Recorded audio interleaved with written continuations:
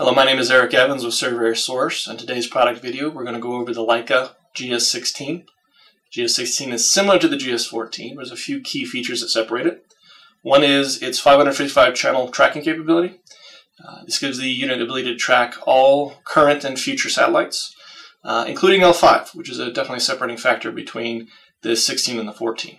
In addition to the ability to track all the satellites is Leica's technology called RTKplus. What RTKplus does gives the receiver the ability to track only the satellites that give it the best position.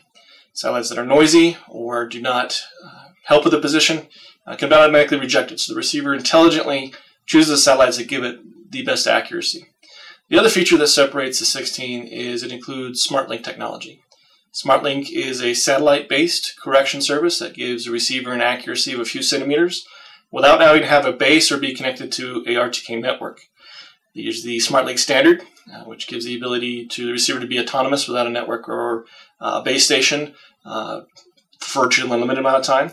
There's also the SmartLink fill service that if you are using a base or connected to a network and you will have a temporary outage, the fill service will automatically kick in and keep the unit's accuracy for about 10 minutes or so.